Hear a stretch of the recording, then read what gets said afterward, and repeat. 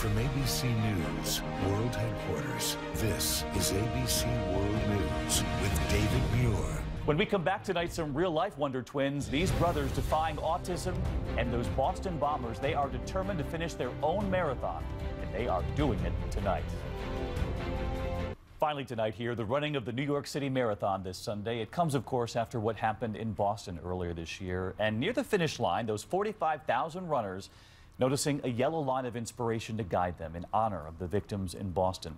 And two of the runners today, twin brothers, Wonder Twins as we call them, both have autism and both have incredible determination, proving they are American strong. Here's ABC's Lindsay Janis. Today is 23-year-old identical twins Alex and Jamie Snyder's first New York City Marathon. It is 5:30 in the morning. So excited.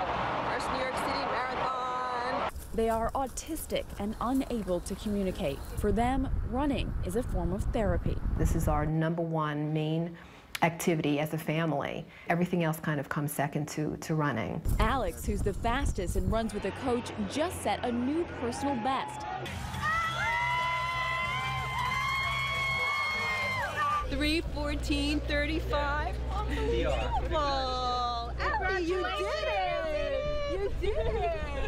For Jamie, who runs with his dad Alan, the memory of the Boston Marathon has made today a struggle. There was a lot of crying and screaming and animated people around us, and he was traumatized. But Robin and Alan are determined to help Jamie get back to the races that have given him and his brother so much joy.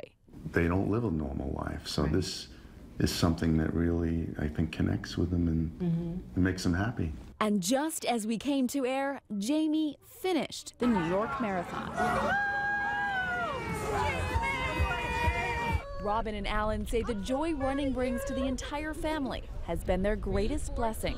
Lindsay Janis, ABC News, New York. We salute Alex and Jamie and all of those runners tonight. Good morning, America.